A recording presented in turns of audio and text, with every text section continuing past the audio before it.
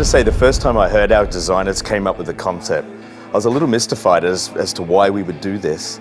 And then I thought about the idea, and I thought this could actually be a kick-ass idea. So I know wargaming has a reputation of being innovators in the online space, especially in free-to-play and MOBA, but I think that we can sort of learn from our competitors and take the concept. So the more I think about it, I think that what a great idea, we should absolutely do this. So I can safely announce now, I think that coming very soon, all of our titles will have zombie mode implemented. So zombies are pretty much all the rage these days. If you look at what all the top studios are doing, they all seem to have a zombie mode. We also have zombie books, zombie movies. Probably weren't too surprised actually when one of the lads in Minsk came up with the idea, but they tasked him with it anyway, and I have to say the end result he got was really kind of awesome.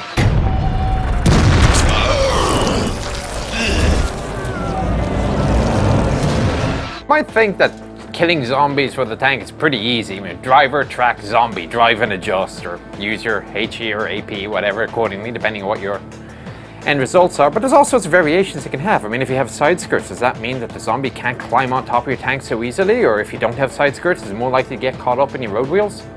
Anyway, here's the one interesting thing though. The AI is fantastic. We're not going to have dumb, brainless zombies. These guys are going to learn. They'll adapt as you go. They will try to infect your crew, and players will have to work together and develop new tactics in order to try to survive. It took us by surprise. We weren't expecting the designers to come up with this. So we were challenged to come up with different scenarios and options and different modes for implementing the zombies. It's a little bit too early to say right now what all of these options will be, but I can safely announce that it will be an escort mode of zombies in World of Tanks.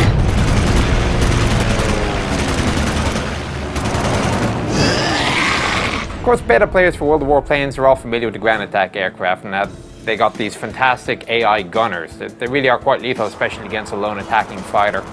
Now, of course, that said, the gunner is vulnerable. You can shoot the gunner. If you're an attacking fighter, kill the gunner. It takes a bit of skill, but you can do it. If you think about it, 10 seconds after you kill the fighter plane, the gunner comes back as a zombie, and you have to kill him again.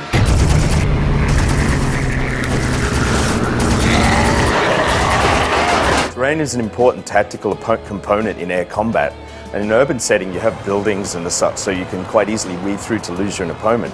But trees?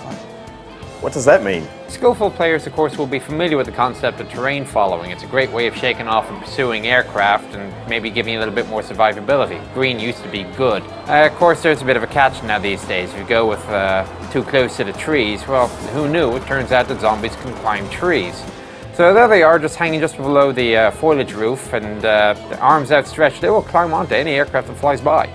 So the more zombies you have on your aircraft, the heavier it is. You got your power to weight ratio problems, you got more drag, your aircraft is becoming slower, less maneuverable. So zombies are very definitely a hazard, even before you worry about whether or not they're going to infect the pilot. Having a zombie on one wing, what are you going to do? Fly into the trees to catch another one? Like, your plane will be out of balance, you won't be able to fly. Pro tip, stay clear of pine trees. Zombies love them. We have no idea why, but they hang out there by the dozen. Maybe it's a smell of resin or something. Don't know. It's a funny thing about zombie AI. These guys are incredibly smart.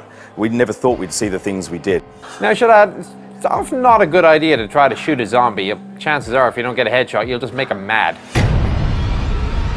We still have some development left to do. There's still tweaks to the zombie AI and the different animations for killing zombies, but I think we're fairly close, and I think that the game really does benefit from having zombies in.